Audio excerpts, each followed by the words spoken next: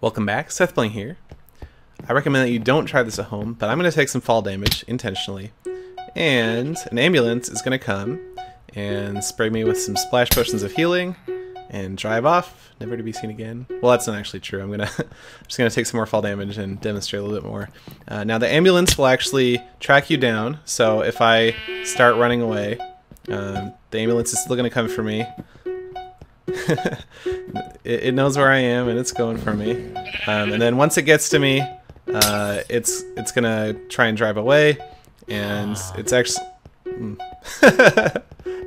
Well, AI works more or less. It's actually it's gonna keep running away from me so that it'll get a certain distance, and when it does, then it disappears.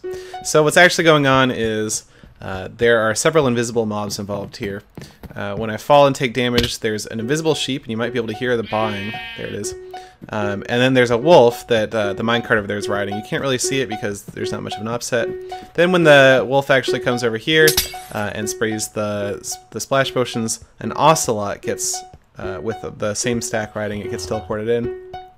And the ocelot runs away from the player because that's what ocelots do. And there's just a little bit of extra, a few command blocks here that that cause the splash potions to get sprayed out when the wolf comes within a certain range of the player. That's pretty much how it works. Hopefully that made sense. Not too much redstone to it. Again, this is just kind of a silly concept. I don't know if this is actually useful for anything, but I've just been having a lot of fun playing around with command blocks and all the new stuff you can do with snapshots. That's about it. Thanks for watching.